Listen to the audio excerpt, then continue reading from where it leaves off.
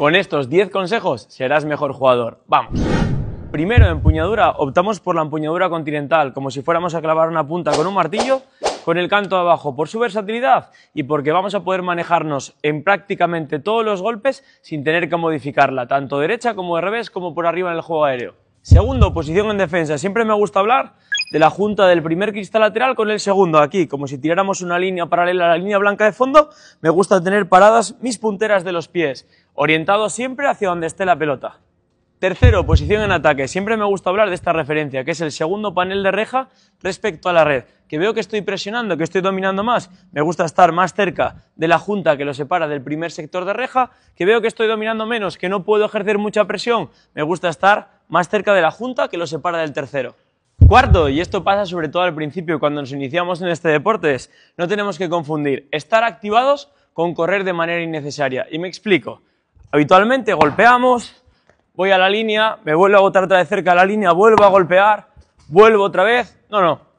Golpeo, retorno, me mantengo activado. Golpeo, retorno y me mantengo activado, pero no voy y vengo de manera innecesaria. Quinto, utiliza los rebotes en la pared de fondo para cambiar el ritmo, y es que al llevar la pelota inercia hacia adelante será más fácil optar, por ejemplo, por golpes como son la chiquita y como puede ser el globo también.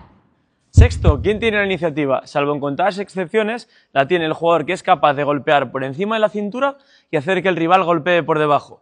Por eso, la zona de la pista no va a definir si estás atacando o estás defendiendo. Por ejemplo, en este caso, yo estoy en posición de red y voy a defender porque tengo la bola por debajo de la altura de la red.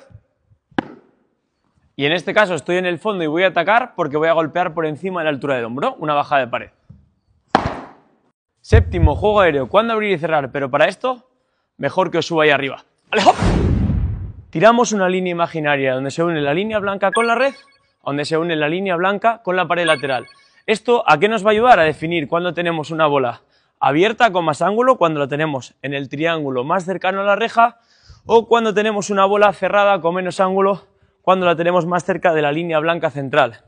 Lo que tengo que tener en cuenta aquí es que es muy complicado abrir la pista a la pared lateral o a la reja porque tengo muy poco ángulo y muy poco espacio para hacerla bajar y lo más probable es que la falle.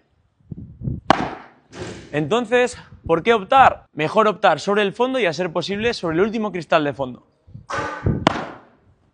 Por el contrario, cuando tenga la pelota abierta será mucho más fácil abrir la pista sobre la reja o sobre la pared lateral, teniendo en cuenta que me tengo que hacer cargo del medio, Octavo, utiliza el centro tanto en ataque como en defensa para generar espacios con muy bajo riesgo, como ahora.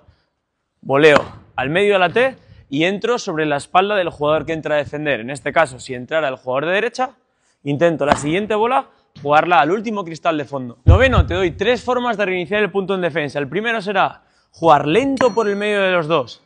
El segundo, jugar un globo a la T, un globo bien pinchado a la T, ya que van a tener poco ángulo y van a tener que bajar la velocidad y no nos van a poder presionar. Y tercero, será jugar una bola firme al cuerpo del jugador entre hombro y hombro para forzar un bloqueo y en la siguiente bola darle calidad.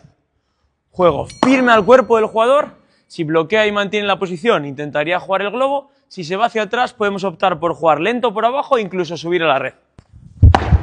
Y décimo, y quizás el más importante, no te olvides de seguirme si quieres seguir mejorando. Un abrazo.